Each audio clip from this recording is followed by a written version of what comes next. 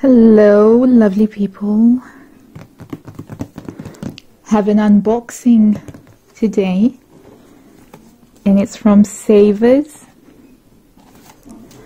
Let's see what we got.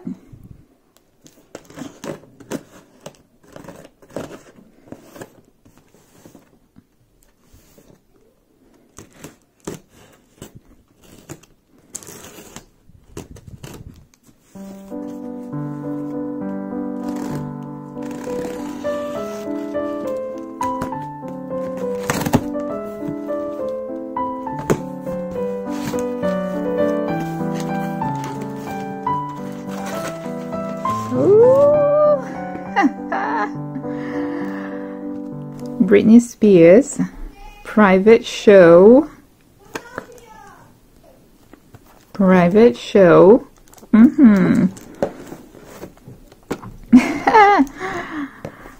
Prerogative. Curious. And Covet.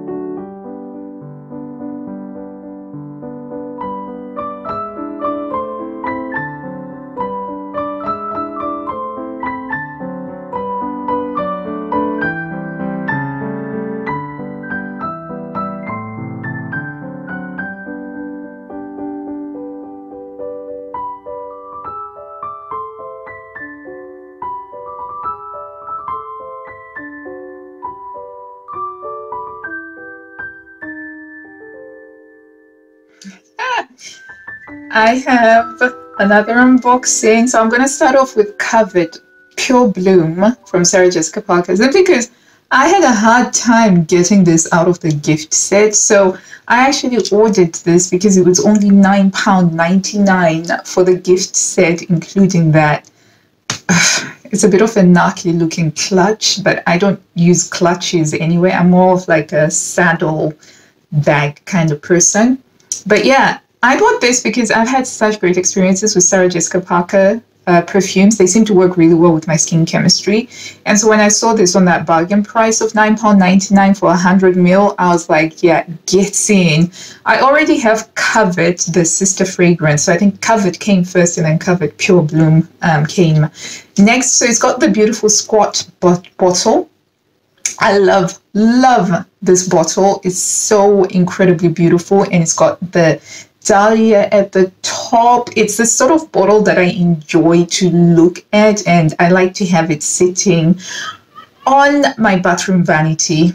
But yeah, Covet. So in terms of the notes profile for this, I think its base is tuberose and musk, and it's supposed to have jasmine, plum, vanilla, and coconut milk. So it should be interesting. This is a complete blind buy, by the way, because I'm a bit of a sucker for a bargain. So the thing about the Covet bottles is the top is kind of like this dahlia type thing. Guess if you wanted to, this could be costume jewelry. Darling. Okay, come off now. And this kind of like slots through over there like that. Interesting design, I think. But yeah, I'm not getting anything on the bottle. Let's try you out. Okay, good atomizer. I think so far all of the Sarah Jessica perfumes, Sarah Jessica Parker, gotta say that right.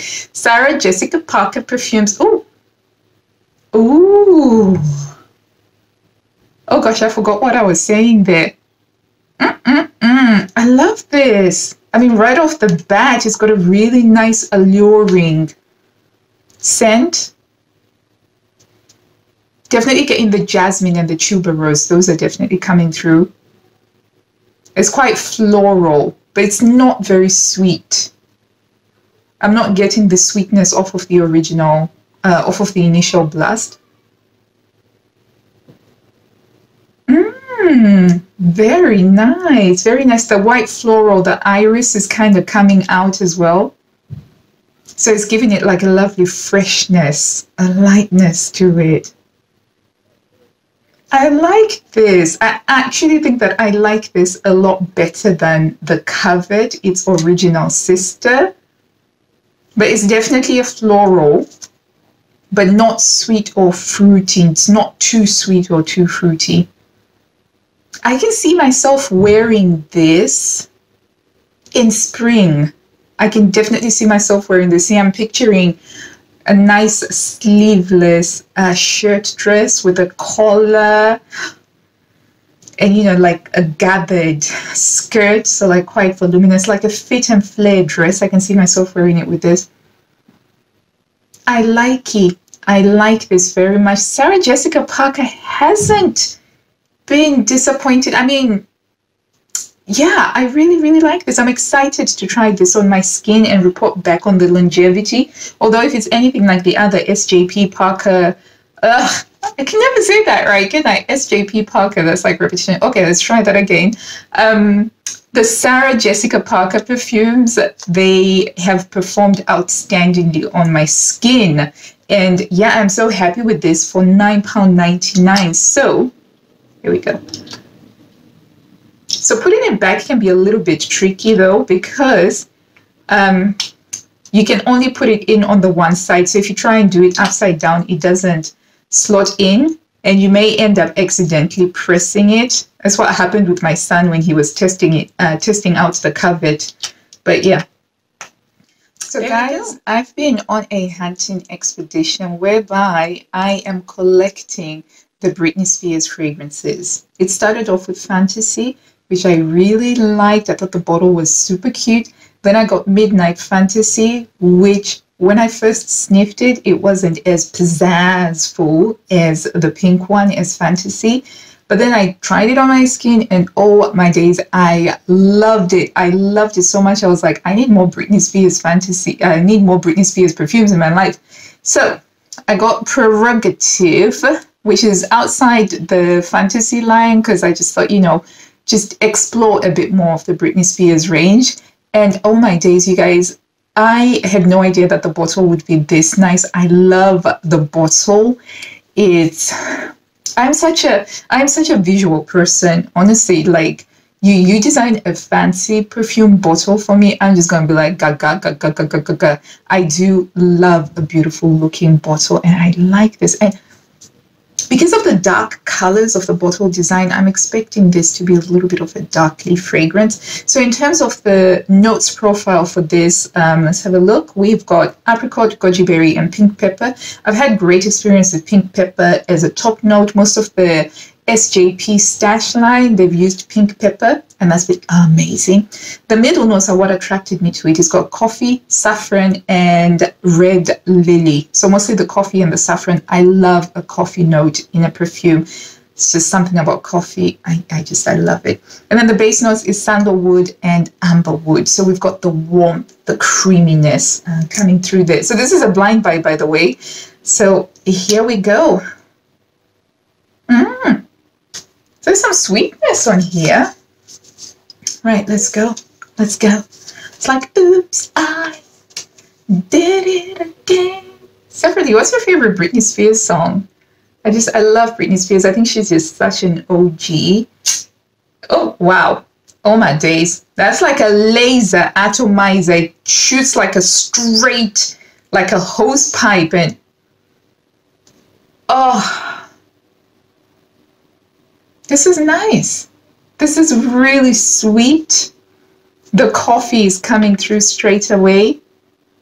Apricot. You definitely are getting the apricot. Can't miss the apricot. You know, like those dried apricots that you get from Holland and Barrett's? I'm getting those. They're like when you first open the packet and they had all of the fragrance stuffed in them, and then you open it and it just goes. That's what I got here. Definitely got the apricot. Coffee note is coming through. Let's see. Apricot is more dominant. I'm not really getting the pink pepper that much.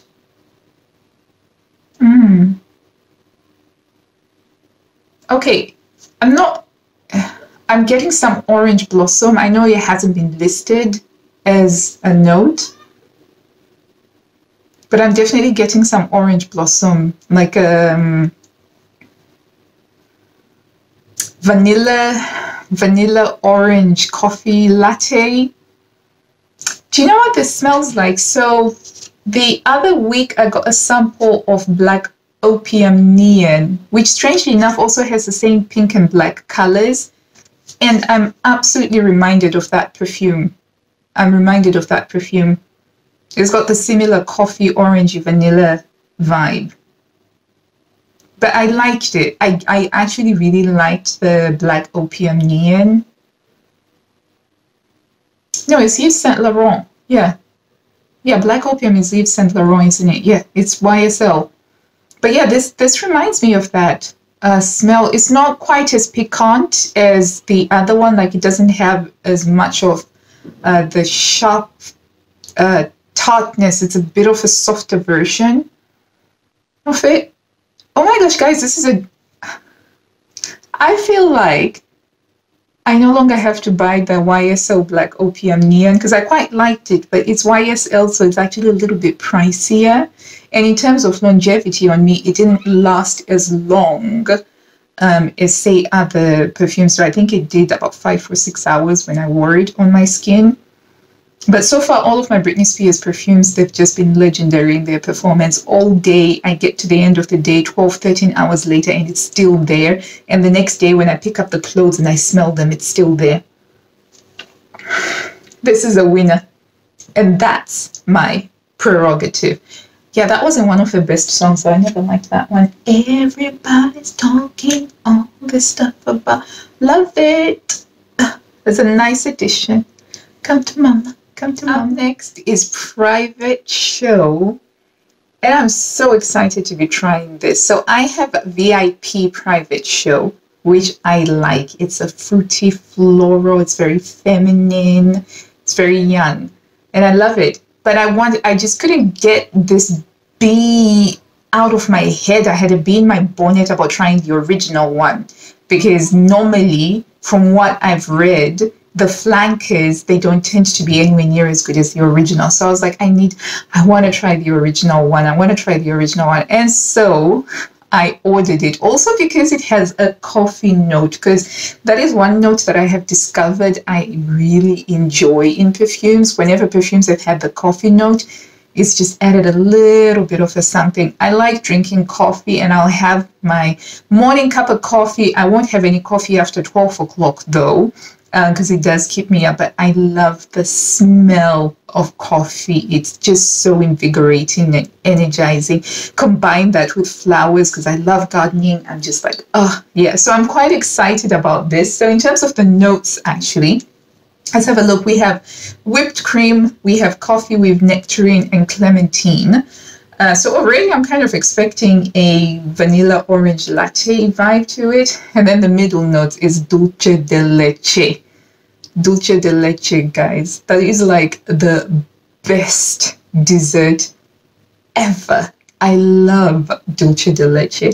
Love making it. I don't make it as often because I do have a tendency to just gobble it all down when I make it. But whenever we go out to a restaurant, pre-COVID days, if they had a dessert that was dulce de leche, I would order my main course to make sure that I had space for dulce de leche.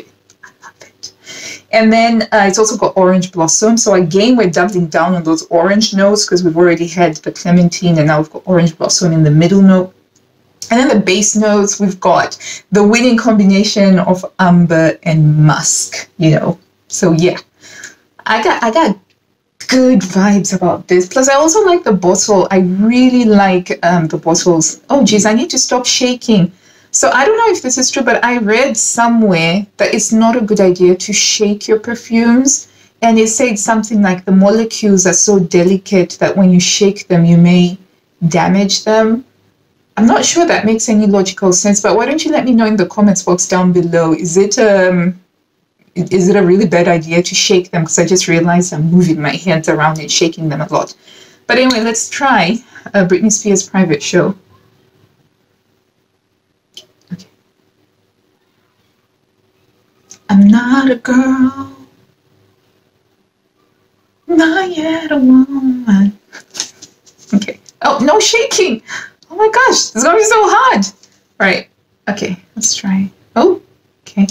Don't you just hate it when you atomize and you don't realize that you've made it aim the wrong way, and then you spray it and it just goes, and it's like you've just wasted a spritz of perfume. Yeah, I get like that sometimes. Right, let's turn this, face it, and let's try again. Oh, this is a powerful atomizer. But let's see. Okay. Just got a blast of alcohol to start off with. All right, let's just give it a bit of time. The orange is definitely there. Maybe not as strong as I expected, given that we have the orange blossom as well as the nectarine.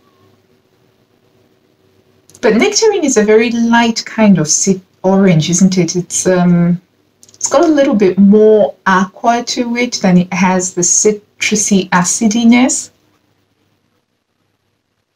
It's very light, but again, the coffee note is beginning to come through. But again, it's also got the orange coffee vanilla thingy kind of going. A little bit disappointed because I'm not yet picking out the dolce de leche. I'm not really getting that sweetness, the creamy sweetness that I would like out of a dolce de leche. But it's there a little bit, but I have to really bring my nose close up to the paper. Do you know what? I bet you this will perform a lot better on my skin, because some of the perfumes on paper, they're okay. They're okay. You kind of get the, you know, the technical notes they're coming through. But once my hormones and my skin chemistry begin to interact with it, you know, some magic happens there sometimes. So yeah, but you know, it's not unpleasant. I quite like it. It's got the light coffee note. It's not, the coffee note in it is not as strong as, say, in the Prerogative, but it is there. To me, this, so far, I can see myself wearing this more in early summer. Because it's been quite, yeah, it's a lighter version of the Prerogative. Whereas with the Prerogative, I can see myself wearing this now. It's like, I'm gonna be wearing that tomorrow. Yeah, I'm gonna be wearing that one tomorrow. But yeah. Yeah, so to me, this could be summer, this could be early spring. Yeah, a nice billowy top, bohemian style, you know, fluttery sleeves, big glasses, big hat to protect myself from the sun. I could see myself wearing that then. So this is Private Show from Britney Spears. Okay, so the next one is this gorgeous looking bottle. Is that to pick something up? Look at this. How beautiful is this bottle? I love this bottle. I don't know about you, but I think that the Britney Spears bottles, they're so pretty. Maybe it's because they were designed for her fan base, which was like teenagers at the time. I guess my inner teenager is still wanting to experience the world, because I love these. I love how this looks. Look at that. This is just the sort of thing that, you know, as a teenage girl, I would have just loved to have, and just to gaze at it and just to be like, I got this. But yeah, okay, so curious, apparently this is the very first ever Britney Spears fragrance that came out. I think it was 2004, I may be wrong. But yeah, I just thought, since I'm getting into Britney Spears fragrances, I need to go right back to the beginning. And I looked at the notes, and I thought that the notes profile looked good. It's a blind buy, but I had looked at the notes, and we have Magnolia, Pear, and Lotus. I don't really like the scent of a magnolia tree. Personally, I don't like it. I find it thick and cloying. But the good news about perfumery is that very rarely have I found that the perfume notes coincide with the natural notes, except for some rose-based fragrances. There are some rose-based fragrances that have been very much smelling like what a real rose smells like. And yeah, and then we've got pear and lotus. For the middle notes, there's a jasmine, tuberose, and cyclamen. And then the base notes is musk, vanilla, white woods, and sandalwood. So far, all of the Britney Spears perfumes that I've tried, they kind of have a similar base in that they've got the musk, the vanilla, and the sandalwood in varying degrees. So they kind of have a very similar DNA, which is quite comforting. And it also gives me the confidence that I'm probably going to like them, you know, which is good when you're spending a lot of money on perfumes. And here in England, you can't return the perfume once you open it. You know, once you open that cellophane, that's it. You got to keep it. If you don't want it, you have to sell it on eBay. I'm just, okay. It's a beautiful bottle, but the lid didn't come off easily. Oh, okay. All right. Okay. It's a beautiful bottle, but it doesn't handle very well. It's a bit, like, yeah. I could see myself dropping this very easily. So I wouldn't be using this in my bathroom because my bathroom has got tiles, and once or twice things that are glass have slipped from my hands, fallen onto the tile, and just broken and shattered. I do have some bath mats now around where I'm standing so that that doesn't happen again, but I've now become a little bit paranoid about handling anything that's glass on there. So in the mornings when I have to put on my perfume, I will get my perfume from the cupboard that's in the bathroom because that's where they live, and I'll come out to the carpeted area of my bedroom, and then I'll spray it, and then I'll put it back in. Yeah, I was traumatized, but here we go. Let's try you out. Okay, oh, I like this atomizer. Let's get another spritz.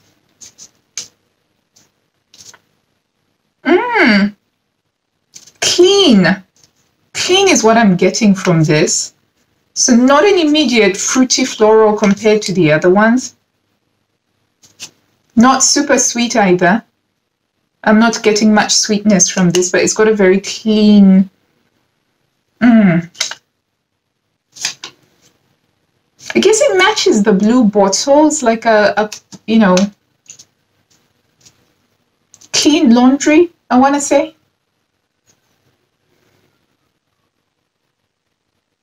I'd definitely be wearing this in spring, summer. I think this is more of a spring-summer fragrance for me anyway, to my nose.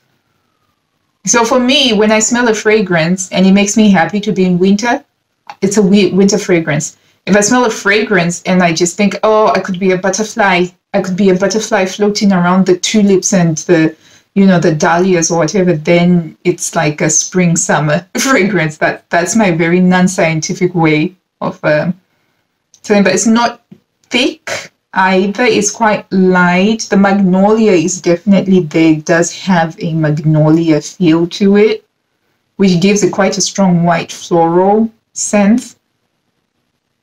I gotta say, I'm not wowed. You know, I'm not singing in the rain or anything like that, but it's a very, and I think that it's also quite inoffensive. I just feel like it's a scent that is there, and it's not unpleasant. There isn't anything that makes me think, I think this would also work well for an office situation. Very light, a little bit of the jasmine beginning to come through. I have to say that it's got tuberose. The tuberose is very, very mild. To my mind, it kind of reminds me a little bit of Laundry Day with a very posh laundry detergent and a very posh fabric softener. So very, very clean with just a little bit of some white florals swimming underneath the surface. Which I think that there would be days in summer that you would want to just have that sense So that is a Prerogative. Beautiful bottle though. I mean, just for the bottle alone, this gets, great points for the bottle. I will be back at some point to report back on how this gets on with my skin chemistry, the longevity, the sillage, and things like that. So that's been my perfume haul of celebrity perfumes, but mostly Britney Spears ones. And out of the 4 that I have, I think that definitely my favorite has been Prerogative. I like sweet fragrances, and this was by far the sweetest, and it has the strongest coffee note that I absolutely love. So it's quite dark, and I imagine that I will be wearing this with like really deep, rich colors. Basically, the outfit that I'm wearing today, I think would go really well with this one. My least favorite was this one. So far, it wasn't quite as strong performing as the others, but that's not to say it's going to be discounted. I never judge a perfume based on the first sniff. I'm going to try it on my skin and see how we get on with it. The first sniff just means that if I had tried this in a shop, I wouldn't have bought it, but because we are in times of the Rona and we're at home, it's very hard to try fragrances. I'm doing a lot of blind buying, but we haven't been discounted yet. And then these other 2, they were really quite lovely. Great additions to my collection and fantastic looking bottles. Thank you so much for watching. I appreciate you staying until the end, listening to my rambling perfume madness. And if you do like perfumes and everything to do with perfumes, and you want to follow along with the perfume madness, then please do hit that subscribe button. Also like the video. It really, really does help the channel, and I appreciate it very much. Until I see you next time, guys, take care. Bye.